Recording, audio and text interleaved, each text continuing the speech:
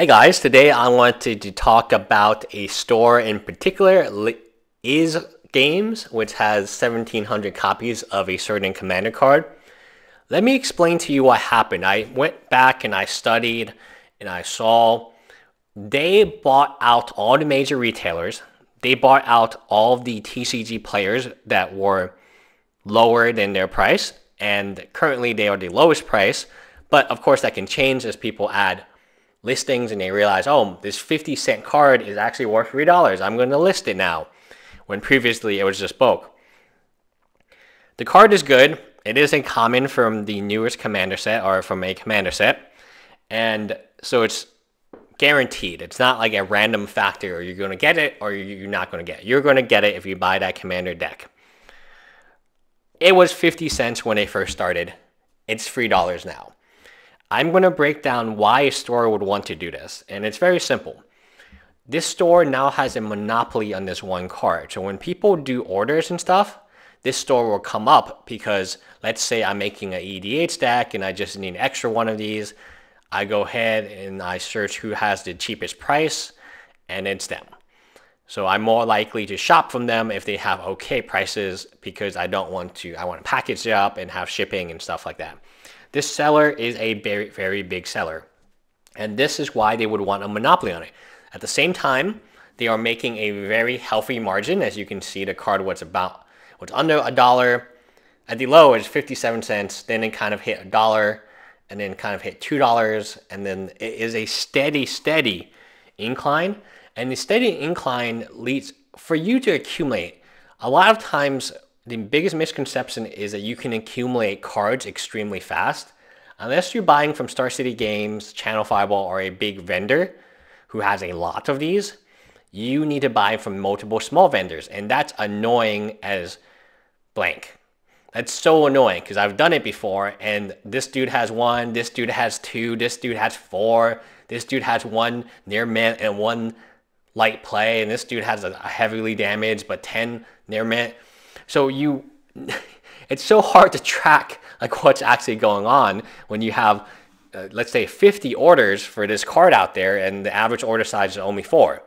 Yes, you have 200 cards, but you have literally 50 orders out there, and some orders will be lost, some orders will not be delivered, some orders the conditioning will not be correct. You have to look for all of that. It's a very time-intensive, labor-intensive thing that you have to do.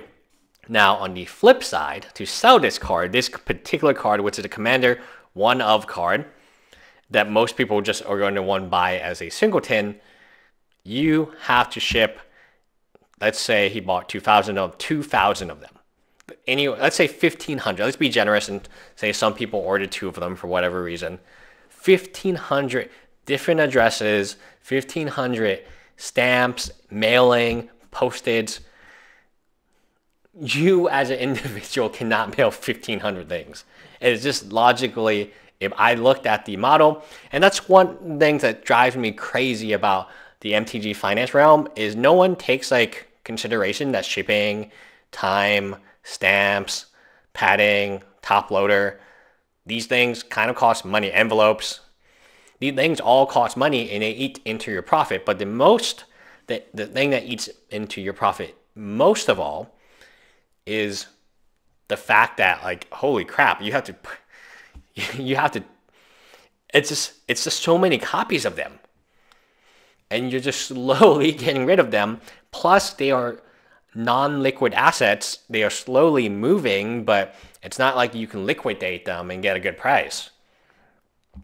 Now, let's talk about, for a store, this makes a lot of sense, because when someone looks for the card, they get the store and they're like, oh cool, this store has it for the lowest price.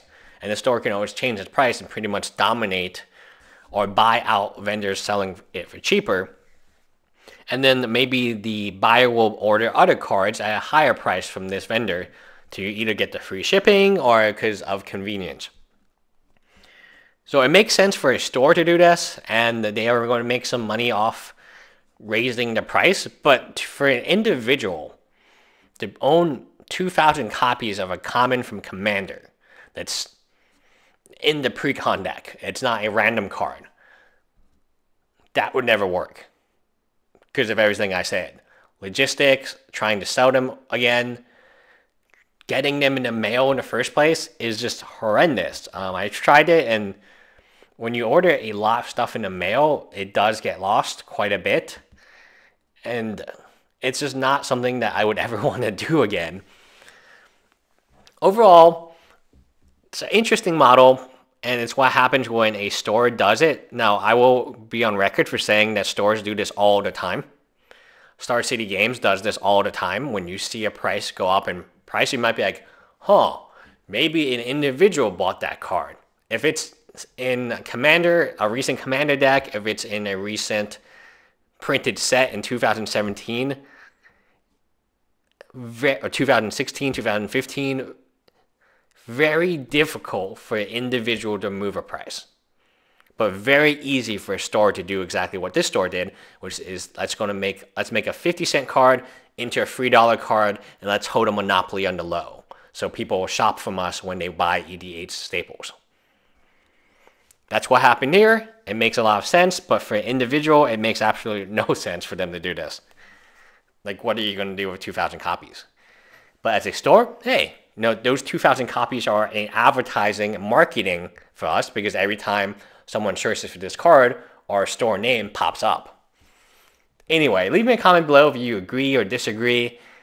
Or do you agree with this practice? Like, I don't agree with this practice, but again, I'm not a store, and stores do have to make money. It seems very manipulative, and it definitely raises the prices of these cards for the end player. There's no doubt in my mind that that is the goal here, is to get the end player to spend lots and lots of money and advertise to that person who's interested in EDH. Anyways, bye guys.